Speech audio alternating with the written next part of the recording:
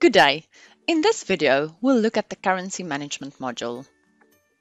This module has functionality to use multiple currencies in MYOB Advanced. We can maintain lists of currencies, track exchange rate fluctuations, and do revaluations for currency-denominated accounts. We'll now look at how to create a new currency. Let's say we have a new supplier who wants to do business with us in their local currency, the Japanese yen. From the main menu, navigate to More Items, and under Financials, select Currency Management. From the Currency Management menu, select Currencies under Profiles. Click on the Add button. The currency ID, we'll type in JPN. For the currency symbol, we'll use the yen symbol. The decimal precision will leave us 2, and the description, we'll type in Japanese yen. We'll check both the active and the use for accounting checkboxes. Once the accounting checkbox is checked, the GL account fields becomes accessible and will default values according to the setup on the Currency Management Preferences form.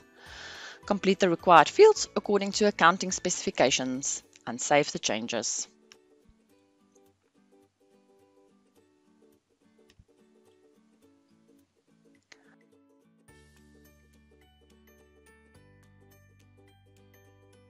Now we will continue to update the currency rate.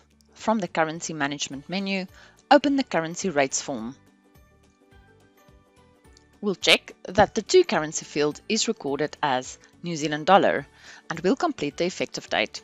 Under the Currency Rate Entry tab, complete the required fields and save the changes.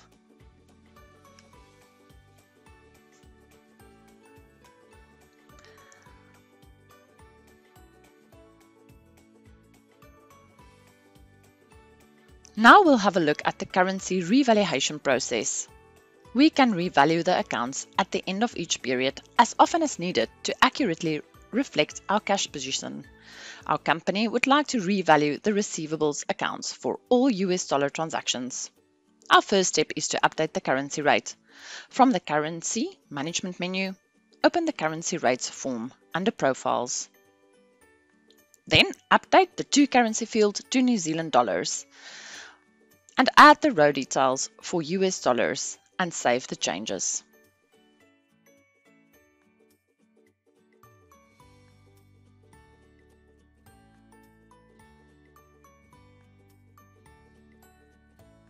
Now, open the Revalue AR accounts form under Processes. The financial period, let's select April 2020. The currency effective date will now default. In the currency field, complete US dollars.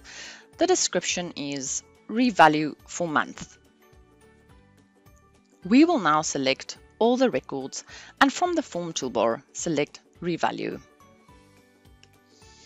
We will be redirected to the journal transaction form to view the finance journal transactions. To see the actual values of the currencies, click on View Base on the journal header. In conclusion, with the MYOB Advanced Currency Management module, we can record foreign currency transactions throughout the Finance, Payables, Receivables, and Banking modules, and produce documents in foreign currencies with automatic calculation of gains and losses resulting from exchange rate fluctuations.